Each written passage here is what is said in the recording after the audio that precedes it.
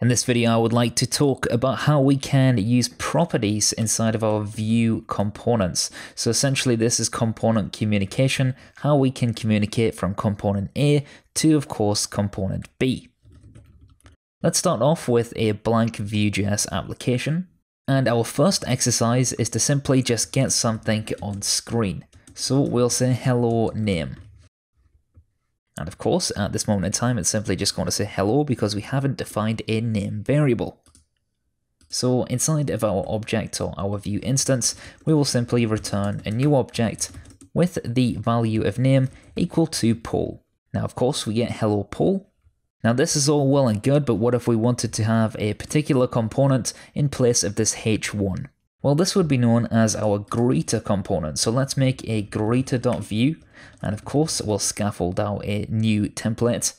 And that template will simply have a h1. And that instead will say hello name. We can register this component throughout the application by heading over to main.js. So we'll import greeter from greeter.vue. We can then say vue.component. And we'll call this app greeter, and we'll pass through the greeter component. Then inside of our div, we can of course add the app greeter. And once again, we get hello, but now we need to add the data object back onto that other component. And now effectively we have exactly what we had before. But this time I want to have an input box. And that input box will allow us to type something inside of that. And then our greeter component, I want to pass that into that component and it should say hello whenever we've typed in the box. So let's make ourselves an input with the type of text. And we'll add something called vModel. Now, if you've used Angular before, you'll see that vModel is quite similar to ngModel, simply just allows us to have two-way data binding based on a property, and this property will of course be called name.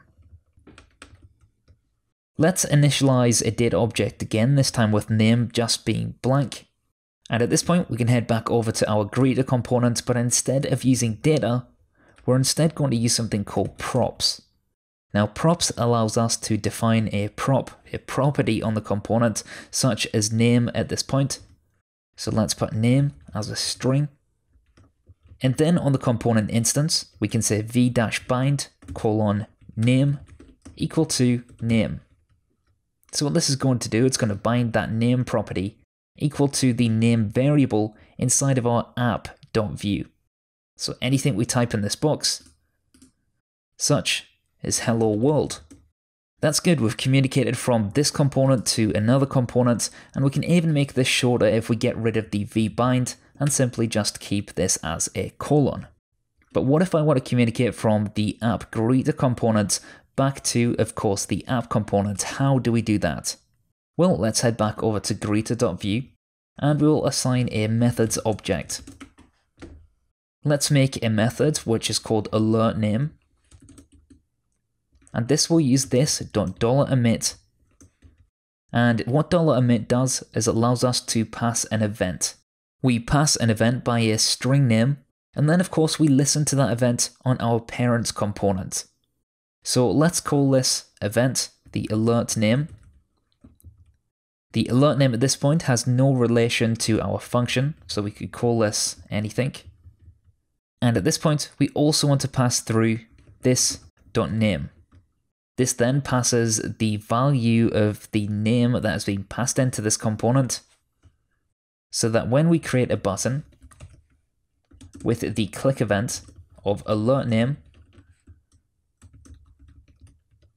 all we then need to do is of course head back to our app.vue, and on the app greeter instance, if we type @alert name,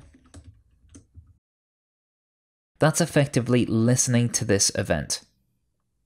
So we can make another method, and this method can be called whatever we want, but I'm simply going to call it the same thing. And at this point, we'll use alert, so this is the window alert, and we'll alert that name. And that comes through as a parameter because we assign the function call to be alert name and pass through the event. So I appreciate that there is quite a few alert names happening at this point, but I just realized that we could simply call this whatever we wanted to. It has no relation to the other alert name. Now if I type in the box again and hit alert, notice how we get this alert at the top of the screen. And that's because what exactly has happened is we've clicked the button inside of the greater component, which then of course emits this alert name event. It passes through this .name as a sort of parameter argument to the emitted event. We're then listening for that event on the component itself by using @alertName. And this would be substituted for any sort of alert that you're listening to, so the name of the alert. On the right hand side here, we're firing a function that happens to have the same name as the alert, but is not necessary. And of course, in order to access the name, we need to use the $event. The event can be anything you want, it just so happens that it's all bundled inside of this variable. But what if we have decided that the type of property has to be a number? Well, we need to change the way that we have our props. Instead, we need to make it into an object. Then instead of name being a string, it also becomes an object with a type of number. We place this inside of an array because it could be multiple types if we wanted to. It could also be its own type if we've created our own class.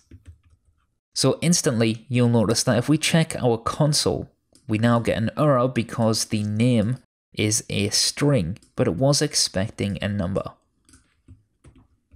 So we could change that to instead be 0.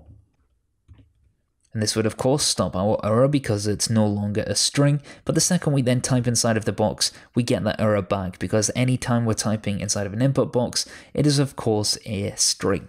Another thing we can do is add required equal to true or false. That essentially states that this property is required whenever we create the component. I'm going to put the type back to being a string for now. We could also pass through a default if we wanted a default value for the property itself. But more importantly, we can have something called a validator.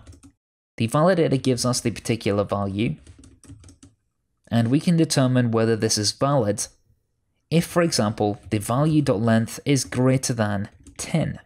So let's have a look. Notice how it expected string but got number. That's fine, we can simply get rid of that. And anytime we type, we get this error. And that's because the custom validator has said, hey, this is literally one character. I'm expecting at least 10 for this to be valid. So if we type 10 characters, notice how we only have 10 error messages inside of the console. And that's because after the 10 items, after the 10 characters inside of the string, it is of course a valid property.